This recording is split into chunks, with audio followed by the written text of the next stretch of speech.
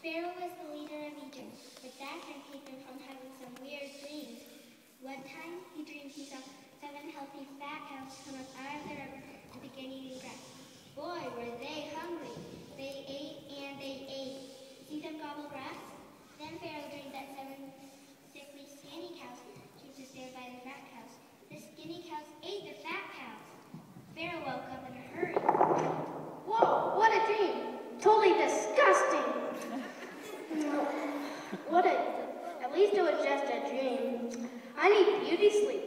You know, a bird's gonna look good. So Pharaoh fell asleep again. See him dozing off? This time he dreamed that he saw 12 healthy heads of grain growing on one stalk. See the grain waving in the breeze? Then 7 shriveled skinny heads of grain appeared. And then, you guessed it, the skinny heads of grain ate the fat heads of grain. The next morning, Pharaoh was upset. From the royal palace, he called for all the wise men of Egypt to come at once.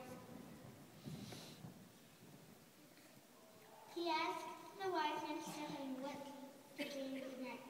The wise men scratched their heads. They whispered to each other. Finally, the wise men shook their heads sadly. They couldn't figure out what the dreams meant.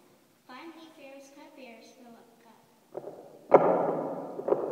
All this dream stuff reminds me of a guy I met in prison. He told me what mine is. Now, what was his name? Pharaoh tapped his foot. He cleared his throat. He hated weed. Let's see. I think his name was Wally? No, that's not it. Fred? It could have been Fred. That's not it either. Bob? It could. That's not it either.